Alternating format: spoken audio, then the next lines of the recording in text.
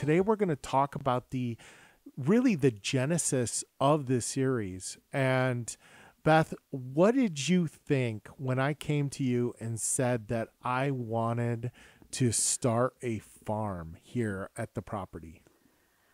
What did I think? That's probably what I thought. A farm? Okay, we're gonna have a farm. This genesis out of COVID. It was 2020.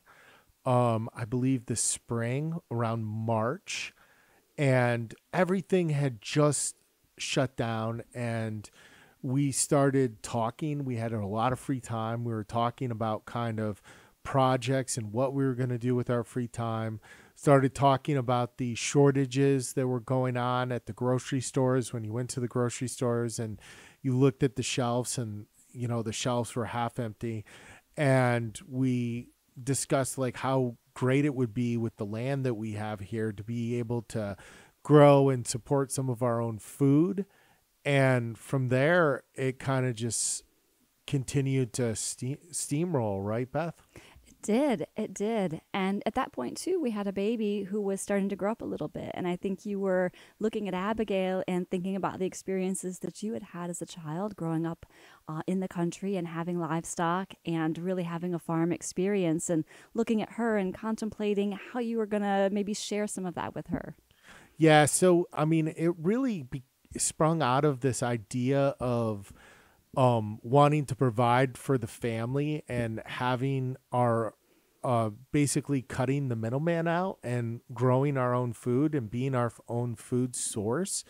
But then, we began talking about other benefits, like with our two children and the wanting them to grow up with animals. I mean, we had the dogs and cats, but farm animals and having that hobby farm is such a responsibility for kids and such an opportunity for them to be able to take care of the animals, to get more involved, to have the resources like with the sheep and cows to be able for the kids to take animals to 4-H.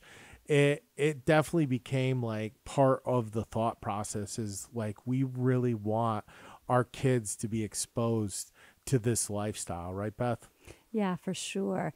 And you kind of coupled that with this idea of leaning back into nature and where our food is coming from. It just sort of started to snowball for us in terms of the idea of what we have in terms of opportunity and what we could make it.